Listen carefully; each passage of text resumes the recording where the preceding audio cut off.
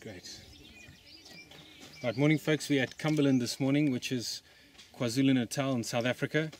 It's about 2 hours inland from the international airport. It's a beautiful reserve, and this morning we're doing a landscape painting of what you can see out here, looking specifically at how we go from blue into distant mountain with some rock feature, and then into that area there where you can see is the foreground grass. And what's useful is to have just a little bag of your brushes that you can stick in the back of the truck and go for it. I got this from a good friend Trish Foot. If you're watching this is you still many years later. I'm going to be starting off with a relatively wide brush, and we're doing it in acrylic, so we've got to move quite quickly because acrylic tends to dry nice and easily. This morning you'll see that we've got a very simple palette. We're only using the 3 primary colors with white, and we'll throw in perhaps a green based black or a burnt umber, which is a dark brown, as we go along. I'm going to try and keep the palette simple so that you can see it as it goes down and work within here. We've only got 15 to 20 minutes to complete this, as I think those should be the rules of an in situ painting, is you've got to try and keep it as nice and simple as possible. Now we're going to start with the sky, which it's very easy to make a light color darker, very difficult to make a dark color lighter. So I've taken in some white and put it into the side, and you'll notice that I'm mixing color by putting some into the side of it, so I know that there's a total graduation from the white through to the dark there. And I'll see definitely we're looking to create a little bit of this lighter color. We're going to start, our horizon should always be about 1/3 of the way up, there's 1/3 of the way down. And so from there, I'm working on a board, what's called a masonite board. You can get it from any hardware store, and they're quite robust to be able to use. What you can also try and achieve is getting your brush mark to go in a vertical way. That gives the impression that the sky is coming up over you. And the nice thing about acrylic is that you don't have to prime the board. It's a plastic based, water based paint, so it tends to seal the canvas, and later on, or seal the board, later on you can come over it. Then it's like priming it, the triple prime duck weave canvas that you'd paint oil on top of. You can there, and quick as that, excuse me, you've got what is the brown underneath is coming through, gives it a bit of that dusty look, and you'll find that it's actually quite exciting that there's the accidental involved with the realistic. Now, because we're going to be needing to have a little bit of that green, we can come in straight with the yellow. I'm keeping it separate to the palette, going in with the blue, so we get a green, but it has to be a distant green. We would be using that very local green warmth in the foreground, so we've got to send it back a bit. I'm going to add a little bit of red to it so that it makes it into more of a browny green. And let's see, if I add white to that color, you'll notice I've also put it separate to where I've been mixing that paint, so that you can see the total contrast between the two. And there we will start with that, and I'm going to scrub now, horizontally scrubbing, so that whilst that paint is still relatively wet, I might be able to get a little bit of a blend going on there. That's what's really exciting about using oils rather than acrylic, is that you get that opportunity to blend. With acrylic, it's exciting in that it encourages you to really move quickly in identifying what you're going to be doing, simplifying it into 3 shapes. You'll see that we've got the sky, break it down to the middle ground there, and then we've got the foreground, this whole section here. And so we're going to move quite quickly in identifying, yes, now I know how to mix that color. It was red, yellow plus blue, nice and dark. We're going to add a little bit of red to that, and so we've got our darker color. I'm going to bring it a little bit lighter, but we've got more of that paint now that we've investigated, and we are going to just scrub vertically. You'll see there's that little bit of a forest. I've got my little finger out which touches on the board, so that I've got a little bit of control and dabbing. Ideally you can also just freelance it there. I'm going to come around now. We want to be able to also create, I'm going straight in with this white, and we're going to add a little bit of that orange now. Still same palette area. We're looking for that horizon underneath the forest where it's already orange. Again, I'm just trying to keep that palette simple. And now pointing the brush has a flat surface on the top of it. So there we've got where it needs to be lighter. So add a bit of white to it, and we create that lighter horizon there. We can come back in and develop more depth there. That same color we want to continue throughout the whole canvas. So I'm going to make more of it. It's that yellow, adding a little bit of the red, and we get to an orange. There you see it's easy to make a light color darker, difficult to make a dark color lighter there. We're going to now pull in a little bit of that blue, so we're getting that color and lighten it. Now there's so much of that paint there, I'm bringing in white. I'm going to take it straight to the side so that you get an immediate variation, and then we're going to go in with that up the top there. Still needs to be a little bit more orange. Bring the top there, and we're going to scrub that all the way down. So what we get is color composition. The entire thing then is, hypothetically, you suddenly have somebody walking into the studio and saying, oh, what have we got going on here? It's like playing an excellent golf game. The fewer strokes it takes to get to the destination, it's the same thing with painting. You want to try and simplify the entire process down to just the bare minimum. And so we've got lovely mark making, broad strokes, simplifying it in the background there. We do have those deliciously orange cliffs in that background area, which if we were to just do vertical strokes of that orange, we will be able to start pulling in red, yellow, and no blue, so we're trying to keep it straight orange so that we have a reddish color. Now I'm going to take it across using a little bit of artistic license there so that we get it coming all the way across. And I'm going to lighten up certain areas of it, vertical side of the brush. I'm using the blade side of the brush now, so that we build into it with certain rock faces that are jumping out at us. We'll come back in and work with a little bit of that darker element of it. But again, you'll see I'm going a little bit darker there on the top of it, so that we've got those cliffs standing out. Now you'll see that on the side of the cliffs, above and below, we've got some foliage, this sort of dark foliage. So I've got that orange. I'm going to take blue straight into it, because orange is technically a yellow. So blue and yellow, you're going to get to your green. Now you'll see I've gone to a bit of a blue there, so I would still pull in more of the green. Now what's ended up happening is you'll find that we've got pastelized here, meaning there was white in the pigment originally.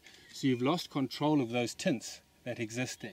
So what we're going to do is we just take the cloth, we don't have time to clean the brush, we're going to dry it off, and we start again with yellow and blue, and you immediately get back to your very strong dark pigments without any pastelization. And we pull in the red because we want to get to that darker browny green, and there we've got a lovely dark color now to be able to go on the top and define some of the edges of these cliffs that are dropping down, and maybe block off on the left hand side there.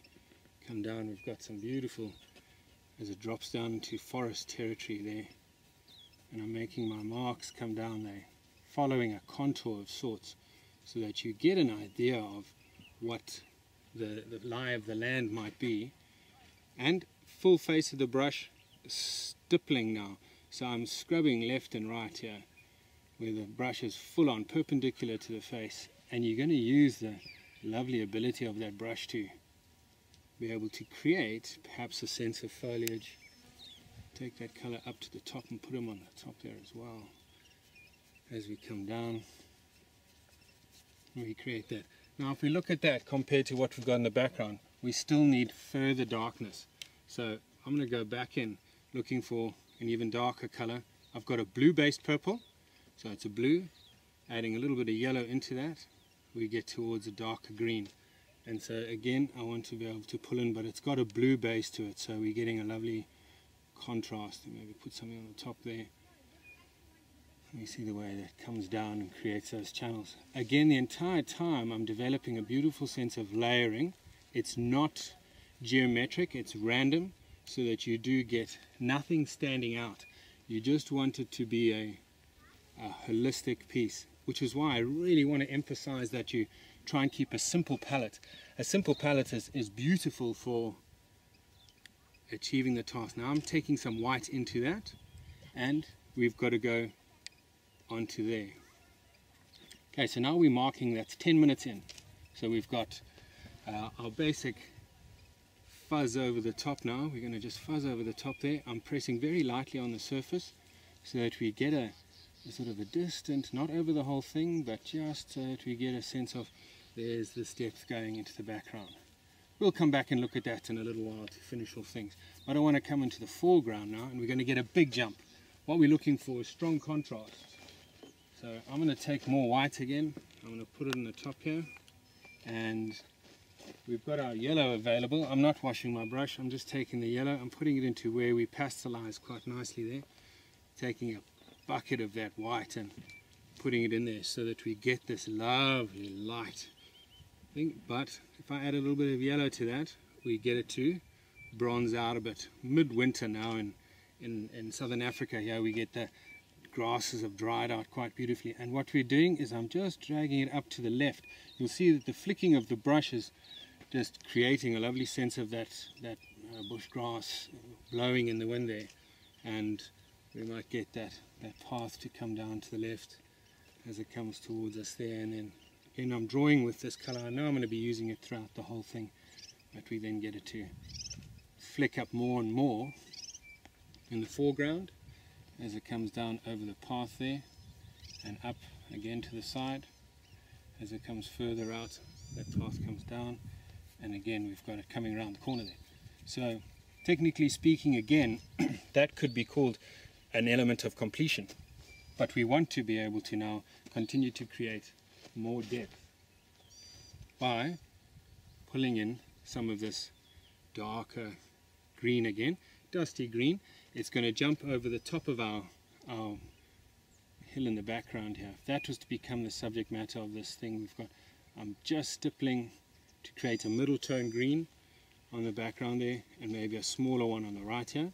You'll see by stippling you're allowing some of the colors from the background to come forward too, so you get a lovely element of that. Now we've got our middle. How do we lighten?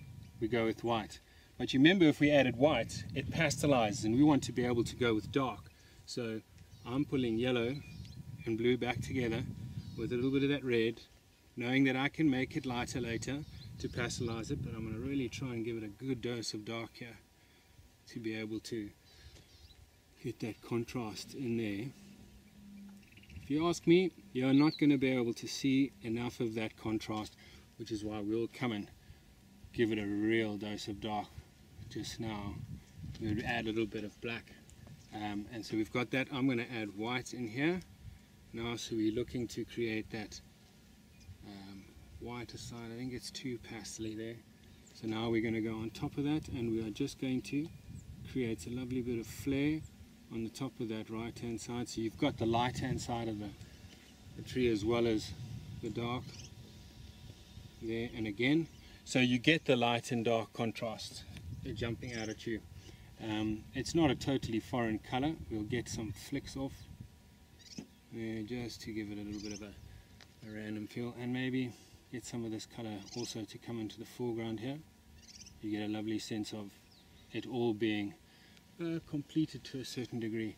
If I were to take this color up to the top here, you'll find that we might end up creating too much warmth there, and so you don't get that beautiful sense of depth. You'll notice immediately that we've lost our depth, and so with this color, the white and the blue, going into that green, we soften it off and we just create a little bit more of that lighter color into the background there. Okay, so now we're going to be throwing in a little bit of this black. So we take a little bit of the black onto the bottom here, real dark color. Black in acrylic is usually green based, so you'll see I've added yellow to it, and it's immediately gone to a dark green color. So I can get that strong contrast developing on the right hand side of this tree, and again on our right hand side of this tree here, and so we get a lovely thing. If I were to take that green now and go into this color here, I will then also be able to get some of my darker colors that I'm looking for up the top here. Alright, into the side of that channel there, onto the top. So we get that sense of depth. Okay, and then coming further forward, we've run out of that yellow. We want to be able to bring some of this red. I haven't washed my brush, so I've still got that dirty orange. We're going to come into the foreground here, cover over the board, which will seal the painting. Right, we've got that brown road coming forward, and we've got the strong depth in the creating that contrast, the push and pull of it. I always like creating a lot of contrast, so I'm going to throw a little bit of light into the top of this here as well. Gets it to jump out some more, and we get that real there. Okay, so rounding it up there, I want to still be able to create our real smashing highlights. Let's bring out the last bit of that yellow to create some orange up the top there, and orange into the road. Using, you'll see, is this lovely Dodd acrylic. It's very easy to use. And just using the last bit there, about the same amount that you'd put on a hobbit's toothbrush, so that you can just collect up that, becoming nice and light there. Nice light orange. You must make sure that it is an orange to be able to pick out the light on this road there. Now I'm going across and I'm bringing my brush strokes down so that it comes towards you and then out again. Again, is it still jumping out? Not enough. I'm going to go on top of that with white so that we get that road to really sort of jump out towards us. Now I think that that background, the main feature of this would be those cliffs. So for the last 40 or so seconds, we want to continue to try and really get that to jump out for us. And fine side knife of the brush going in. You'll notice today I've actually only used just this brush, which makes the whole thing so much more versatile. Getting used to some of your elements, you'll find that you don't actually need to do much more. People think it's mad, but sometimes if you're wanting to create even more depth, you'll take your yellow and get it to scrub that yellow, that orange. Why would we use that? It's going to be straight orange onto the back here. Straight orange to get that to be a real highlight, and we're moving forward, we'll find that, hey, you know what? There we go. So we've got a very simple depiction, not more than 20 minutes, and we'll take this back to the studio and put in some highlights, even work on top of it with oil, and perhaps use a palette knife to finish things off. But that's how you can do it, nice and simple. Enjoy the rest.